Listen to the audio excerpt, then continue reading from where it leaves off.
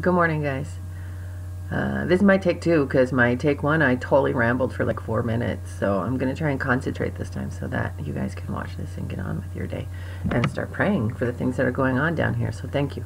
Over the last week, I headed out to Lily's house to have lunch. Every Friday she opens her house from like 12 p.m. to 12 a.m. and has people over to have lunch, to sit down and just have some time together. I had a good time. I normally take pictures. I didn't get that done this year. I have a new phone. I just need to get it set up. So sorry, I apologize. I also headed out Friday, not I, but we, because I went out with the church youth group and then the church on Saturday to hand out invites to service because Sunday was Easter. We saw a lot of new faces.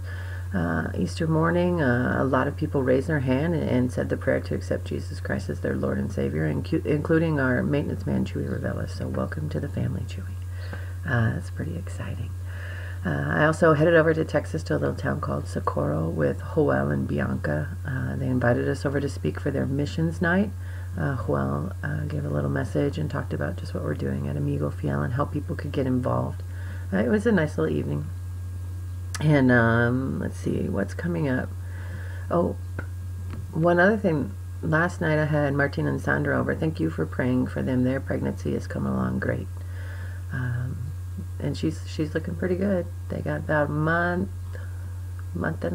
or two left, and then they'll have a new baby boy, Santiago. But we just talked about making sure everything was ready for Kids Day celebration, which is a holiday here in Mexico at the end of the month. And we started talking about the summer and what they want to do for the summer for the Sunday school program.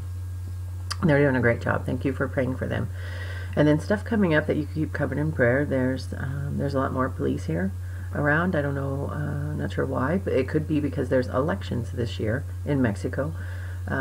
Everything from local all the way through President of Mexico happens this year in July. And so I've seen a lot of people out in the street campaigning, just chatting with people. So if you could keep them covered in prayer, the country of Mexico, as they vote for their next level of leadership.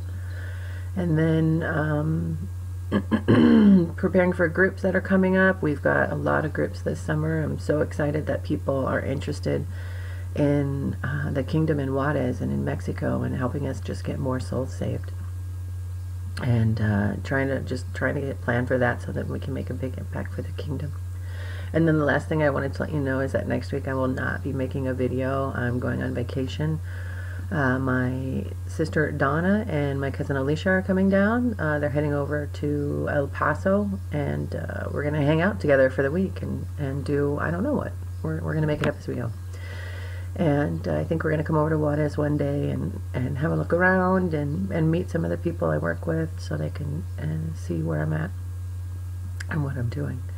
But that, yeah, that's what's going on down here. Thank you guys for praying.